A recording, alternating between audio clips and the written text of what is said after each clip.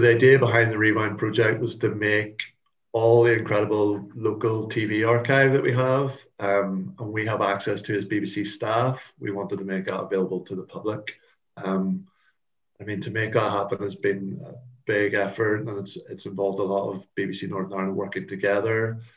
So from selecting and compiling the original film reels for digitization, we've had to then link that material with all the cataloging information.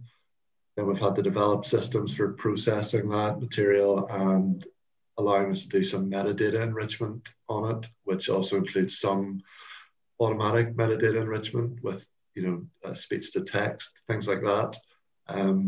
Finally, also the site design then to enable the audience to discover that archive as quickly and easily as possible.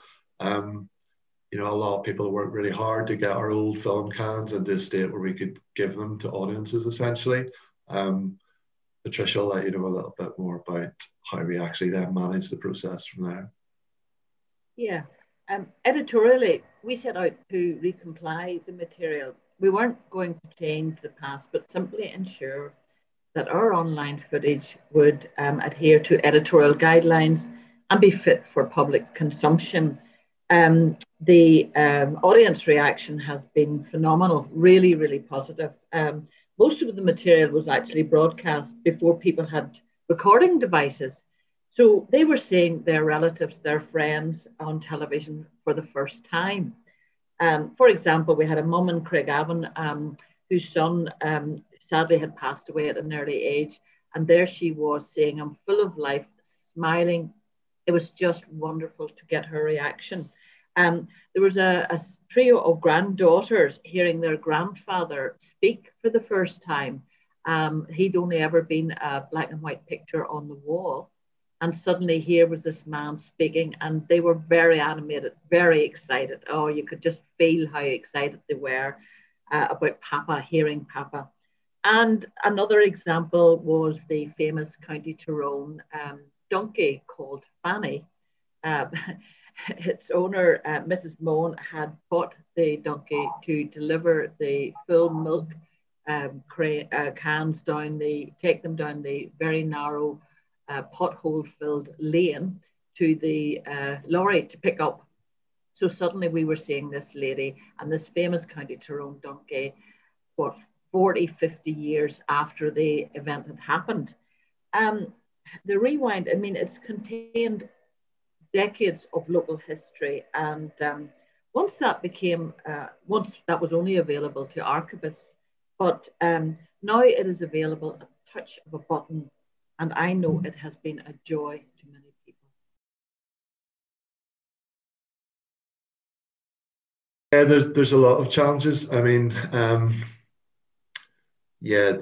what is deemed acceptable has changed over time, and I think you have to be aware that there are editorial guidelines and standards now, but also we don't want to edit the past. So that ability to kind of, I suppose, let people know what they're watching, that it is from a different era, but we present it as it was broadcast at the time, because that's an important historical record. I would say the other challenge is, due to the local history of Northern Ireland, there's a lot of very sensitive material in our archive. So we have a duty of care still to all the people who experienced that firsthand. So again, that's been a real challenge for our team who've been complying the material. Beyond that, I think there are all the sort of quite standard challenges with archive of, cleaning up the material, digitizing it. Obviously, everything has to be gone through in real time, and there's an awful lot of archive. So yeah, that's required a real determination and dedication from the whole team. But yeah, I think that the sensitivity of presenting the past in the present is a real live one. But again, not editing that or censoring it in order to do so, I think is the big challenge.